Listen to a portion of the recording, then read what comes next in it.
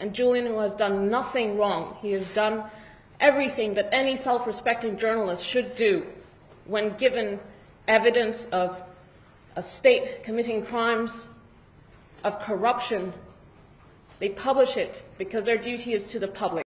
And Julian's duty to the public has landed him in prison for already more than 3 years, and he faces 175 years. And we're going to fight. I'm going to spend every waking hour fighting for Julian until he's free, until justice is served. There is no legality. The only thing on display is illegality.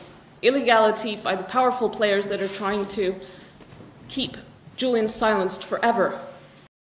He's an Australian citizen, he has rights, and of course the Australian government has to stand up for its citizens. It's the opposite of being used to, but you have to basically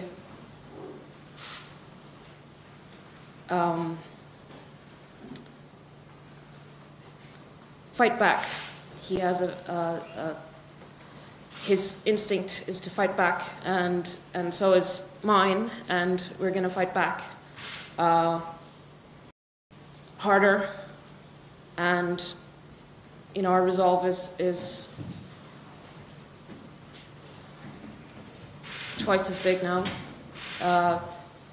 That's how you prepare for uncertainty.